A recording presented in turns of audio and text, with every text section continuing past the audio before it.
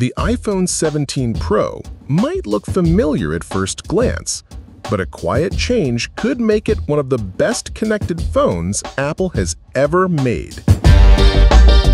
Apple is set to reveal the iPhone 17 Pro on September 9th.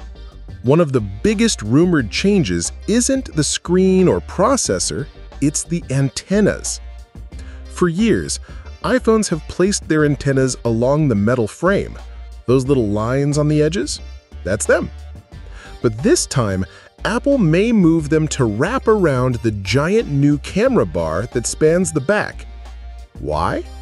Antennas work best when they aren't blocked by metal, hands, or cases. The edges of a phone are often covered, which can weaken 5G and Wi-Fi signals.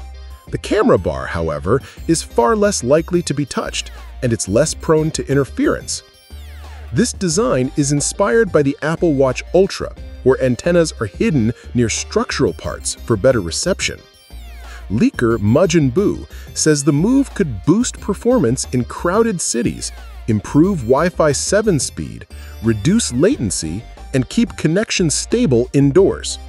The longer antenna line might also help Bluetooth and LTE.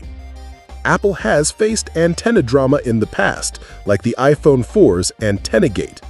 Since then, performance has been strong, but this shift could be the next leap forward. The iPhone 17 Pro will still use Qualcomm modems this year, with Apple's own modem expected in the iPhone 18 Pro.